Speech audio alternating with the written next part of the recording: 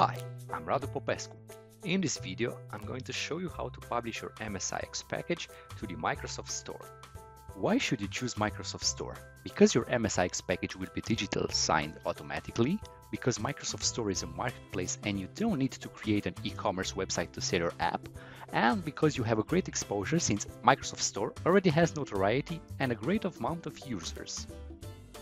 Now let's get down to the publishing process. Go to developer.microsoft.com and create a developer account if you don't have one already. Once you've done that, log into Partner Center, navigate to the dashboard, and create your app by reserving a name.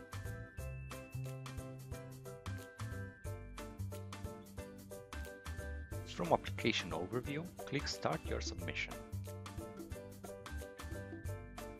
As you can see, there are 6 submission steps, from which 5 are mandatory. Let's go through each of them. Pricing and availability. Here you define the way your application will be available for the potential buyers and how much it will cost. Properties. Select from which category and subcategory your application is part of.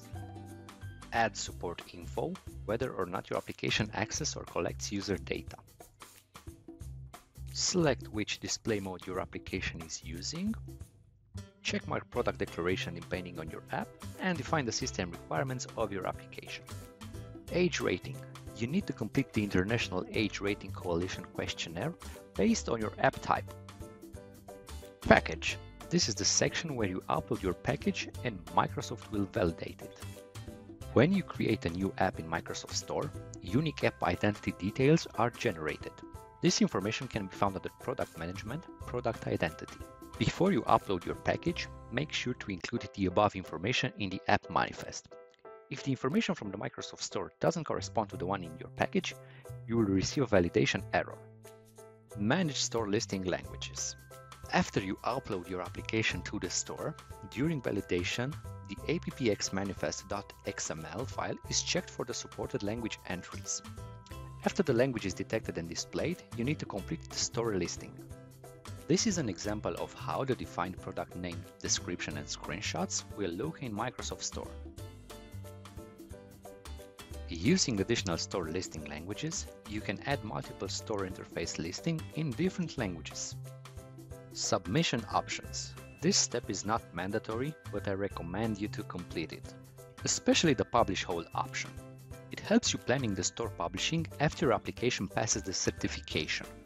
Also, if you have any additional information such as test scenarios, user and password test accounts, and so on, make sure to add them in the notes for certification. This will ease and speed up the test process. Going back to the submission page, after all the steps have been completed and validated, all we have to do right now is click on the Submit to the Store button and wait. We did our part, and now Microsoft will test our product and evaluate our submission. Now you know how to publish your MSIX application to the Microsoft Store. For more guides and tutorials, check out the Advanced Installer YouTube channel and also the Advanced Installer blog.